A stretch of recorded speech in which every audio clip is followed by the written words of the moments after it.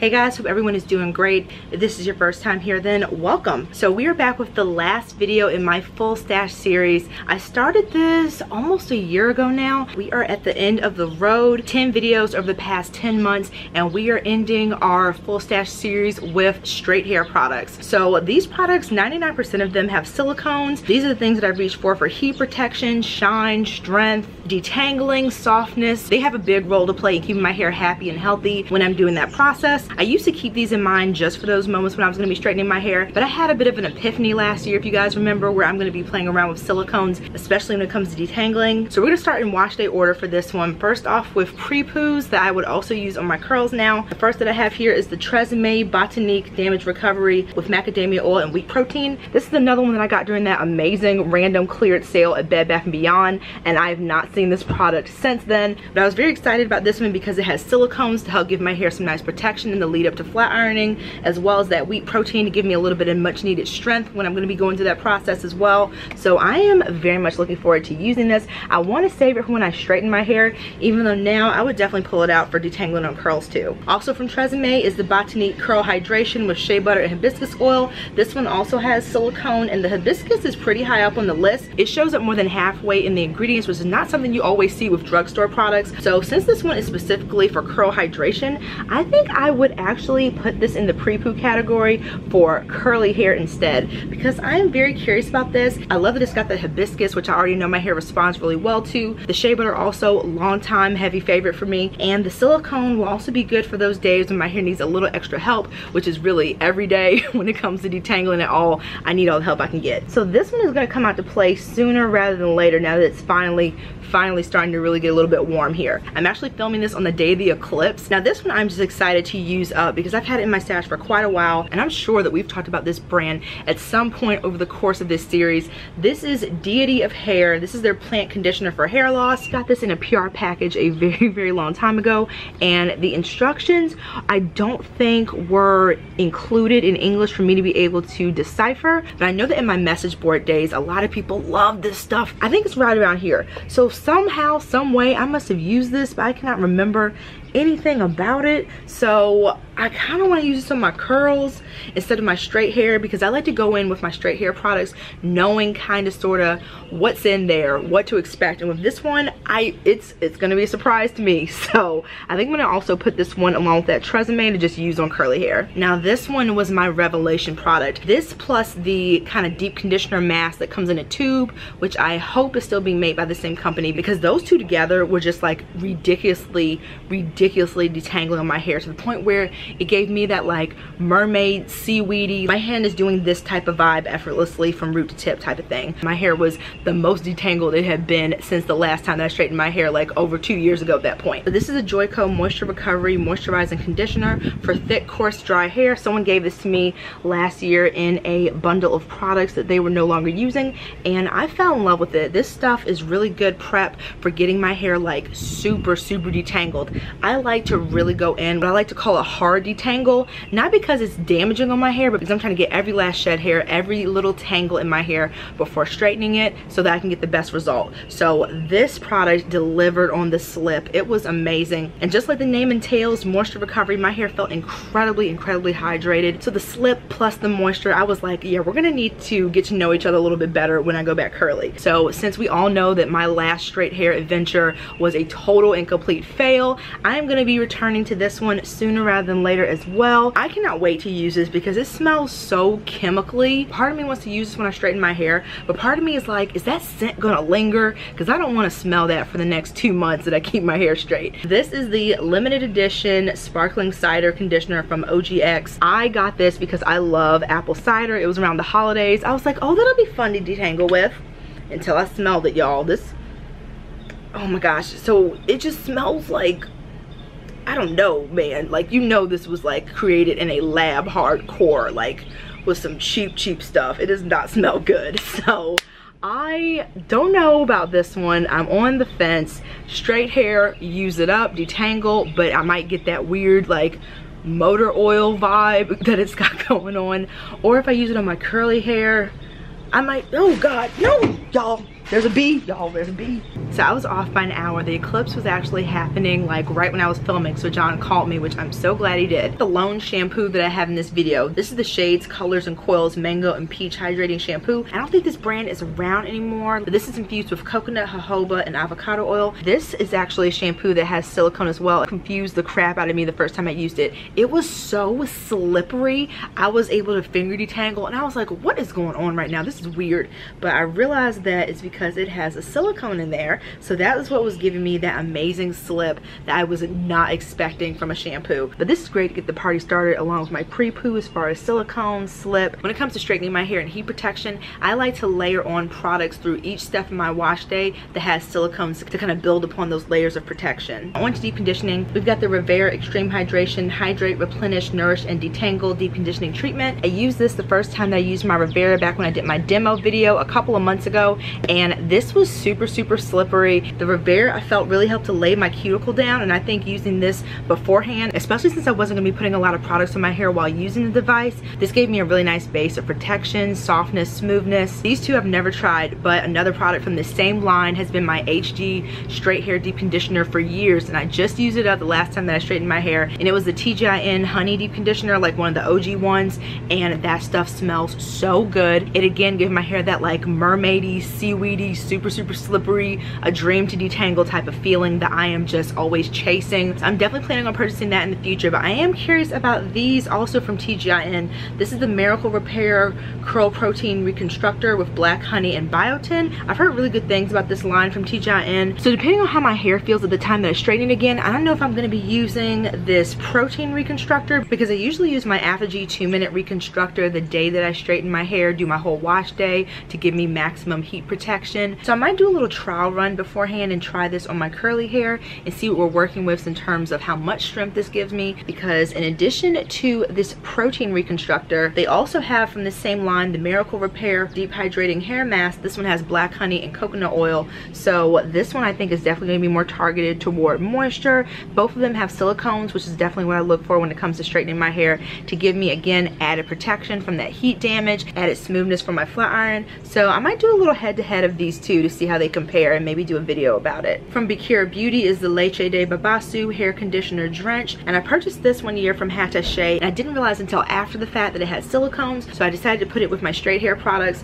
and the ingredients are awesome. I definitely would try this on my curly hair now, since I'm a lot more open to dipping my toes into silicones. Super creamy and smooth. I think this is going to make my hair feel amazing. This is the Chi Infra Treatment Thermal Protective Treatment. I've had this in my stash for quite some time, but because I love my Apogee so much, I never really stray away from it when it comes to using it as my mega protein treatment for straightening. The plan is to pre-poo my hair, detangle, shampoo, add this, rinse it out, then deep condition, and kind of use it in place of my Apogee maybe, depending on how strengthening this really is. It has a lot of different forms of amino acids and proteins. I'm moving on to my leave-in conditioners. Now when it comes to straightening my hair, I don't like to add a lot of creamy products. I try to give my hair a good infusion of moisture, but at the same time, I don't want to coat it. I don't want to give it that dull feeling. I'm not one of those people that can put nothing but heat protection on my hair. I need to give it a little bit of a leave-in, a little bit of a little creamy vibe, because I just find that it helps to really soften a lot better than anything else I've tried so far. So I'll use a small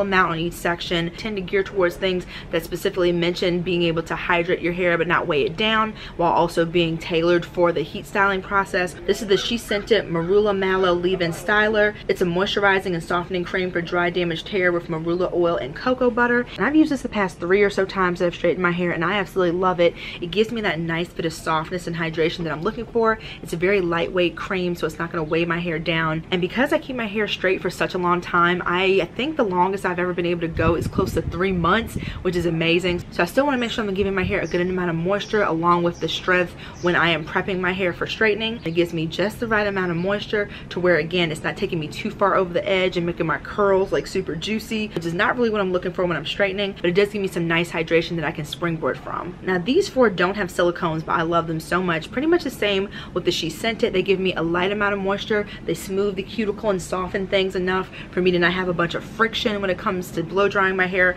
So really looking forward again to using the Rivera and seeing how things go with that in comparison. But also when it comes to flat ironing, that extra moisture helps things not to be catching The one that I reach for most often is discontinued, of course. This is my last tube of it. I just finished the other one last time I tried to straighten my hair, I'm pretty sure. This is from their Tahitian Noni and Manoi line, the Smooth and Repair Blowout Cream. It's got keratin, peptides, and botanical extracts. So although this one doesn't have silicones, it does have a lot of strengthening ingredients to help to smooth the cuticle, as well as offer their own form of protection as well. I've used this on my curls for dry hair, use it as the leave-in conditioner when I'm staying curly, and it's really versatile, but I try to really just keep it for the straight hair category. Another product from Shea Moisture that I use a very similar way, but I happen to enjoy the other one a lot more, is the Argan Oil and Almond Milk Smooth and Tame Blowout Cream. This one has marshmallow root extract as well as chamoya. It's supposed to be able to improve styling control. It's supposed to help blow dry your hair quicker, and it's made specifically for fine, frizzy, straight, and wavy hair. The only one I can really relate to in that descriptor is the frizziness, and I think that's why I prefer the other one. It's a little bit heavier,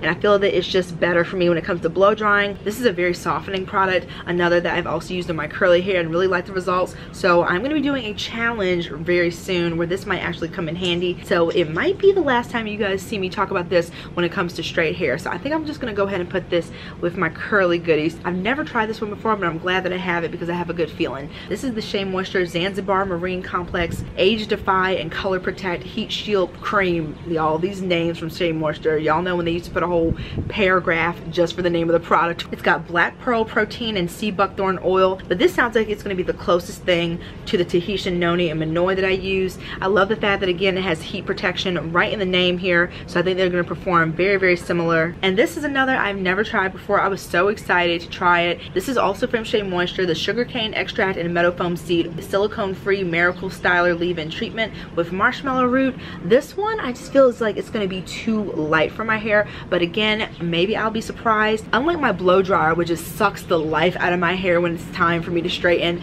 the Rivera left my hair feeling a lot more hydrated and so much softer and smoother that maybe I can get away with using something like this that's a lot more lightweight than my creams that I usually go for when it's time to straighten my hair, because my hair will be fighting for its life with the blow dryer, which will be really, really nice. Maybe I will give this one a little try. This is a brand that I'm pretty sure is no longer around. This is Hey Naturals. I found out about them on Instagram and I ordered a ton of different stuff from them on Black Friday. This is their liquid suede leave-in conditioner. Does that sound nice? Liquid suede. Kind of similar to the Shea Moisture. This is a liquidy product, although this one, unlike the Shea Moisture, does have silicone in it, so this might be another one to prep my hair without weighing it down and giving me that added protection that I look for with the silicone. So because I'm going to be switching up my straightening routine so much by introducing the Rivera this time instead of using my blow dryer, again, I might be able to be okay with these more spray type of products. And another product from Hey Naturals is the Silky Suede Hair Cream. This creamier product might be a good option for giving me a bit more moisture while also relying on the added protection of the silicones that are in there. After I've added whatever leave-in conditioner that I'm going to be using, before moving on to blow drying, I'll use a specific heat protectant. This has been my most used heat protectant over the years, and I've gone through several different bottles. This is the Tresemme Heat Tamer. It's a leave-in spray that works well with heat appliances, and it says it gives you heat protection up to 450 degrees, and I usually push my flat iron to maybe 425-ish, 430. My hair does not like to be straight. It's very resistant, so I usually have to kind of crank up the heat. But again, I'm hoping that the Rivera will get my hair a bit smoother so that maybe I don't have to use as much heat as usual. But needless to say, all these different products, again, the building blocks of all those layers of silicone really come into play with how much heat that I put on my hair. So I'll spray this on my hair before I'm blow drying, and then I'll spray a little bit more after I blow dried before doing the flat iron. But I've stopped doing that as much because this has a good amount of water and glycerin in there, and I feel that almost reactivates my curls. So what I've been doing the past couple of times that I use this is I will use it on my hair before I blow dry, and I will not use it again afterwards before flat ironing. I was noticing I would spray this on my hair and my hair would start to expand and get poofy again, and that defeats the whole purpose. And I highly recommend you guys checking out my butters and oils video, because after I'm finished actually blow drying and flat ironing my hair, I don't put any more silicone products on it. After that, to maintain, smooth, and detangle my hair, I heavily rely on oils, butters, and pomades. They come in clutch for me. Although my hair isn't getting any moisture, the oils and butters do give me some really nice nutrients and smoothing and softness that I desperately need during that period. So I'll make sure to put a link to that video somewhere up in here as well as in the description box, because oils and butters are a huge part of my straight hair maintenance routine. I do have two products here that are more so in the after category that I'll save for the very last. Before I put on my flat iron, I'll also add like a silicone serum, again to help to give an extra layer of protection, smoothness, helping that flat iron to glide and not catch on my hair, and also really pump up the shine. So one of my favorites is the OGX Orchid Oil. This is supposed to be really good for color protection. It helps to block out those UVA and UVB rays. This stuff smells amazing. It's kind of like a liquidy type of product, but it doesn't have any water in there. The first ingredient is actually one of the Zane silicones, like one of the most hard, water is not penetrating this bad boy type of silicones, which I really love. So this stuff gives me a really nice amount of protection right before that flat iron goes in my hair. So if you're someone who's looking for a nice silicone product, but you don't want something that's like super gonna weigh your hair down, I highly recommend this. On the other hand though, I do like a nice super thick heavy silicone serum. This is the one that I have right now, but this very similar product that I like even more is made specifically for coarse hair, which is what I have.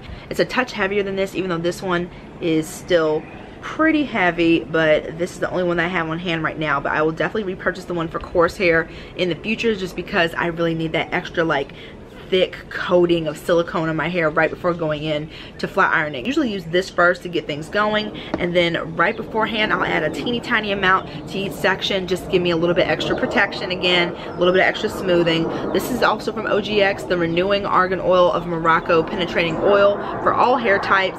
Again, they do make a coarse hair version. And the last few products that I have here that I would not use before flat ironing because they don't have any silicone for protection, they're just straight up oil, and I don't want to kind of like cook just oil into my hair when it comes to flat ironing. I would definitely use these for the aftercare, the maintenance of my straight hair after we're all done with the heat tools. These could have definitely gone into the oils and butters category, but I could not find them at the time because they have been hiding with the straight hair products. But the first one that we have here is from Curls. This is from the Cashmere and Caviar line, their hair serum. This is just a really nice thick oil that really helps to smooth and detangle my straight hair very well. I don't like this one on my curly hair, which is why it just hangs out with the straight hair stuff. I think this line has been discontinued from Curls, so I would enjoy this little bottle while I have it. And this is just a nice little shine serum from Shea Moisture. This is the Yucca and Plantain Anti-Breakage Frizz-Free Shine Mist. This one doesn't have any water, any glycerin. It's just straight up oils, a few other ingredients, so it's really nice to just give my hair some really quick hits of shine while it's straight. And that is a wrap on the Full Stash series. I'm so happy that I did the big old giant 5-hour all-in-one video as well as this series, because I remember when I did the poll a very long time ago, most people wanted the big old giant huge video, but a few people did like the idea of breaking it down into categories and doing a series. So now that I've done both of those things, I feel a sense of completeness that I like so much. So maybe we will revisit this series in some type of form in like 10 years and see where my stash is at that point. So I really hope you guys enjoyed this series. It's been really fun to make and has reintroduced me to some products that I had forgotten about in my stash. Let me know about some things that I might want to check on, that I might throw out, and revisit and discover things that my hair has been loving currently, which has been really fun. So if you did enjoy this video, please give it a thumbs up. It really helps it. I can't wait to move, but there's people doing that everywhere unless I live on a mountain somewhere. All the interactions with this video go a long way in helping YouTube to promote it and send it out into the algorithm, whether that's liking it, sharing, leaving a comment. Likewise, if you haven't subscribed already, please do so as well. I would love to have you. As I mentioned, we are doing another hair challenge in May, and I'm currently doing one in April that is all about moisture and more moisture. So my hair's already been really enjoying that, and we are just still at the beginning part of April. So can't wait to see where we are at the end. Remember that I upload videos every Friday with some short form content in the meantime, in between time, and I will see you very soon in the next one. Take care guys, bye.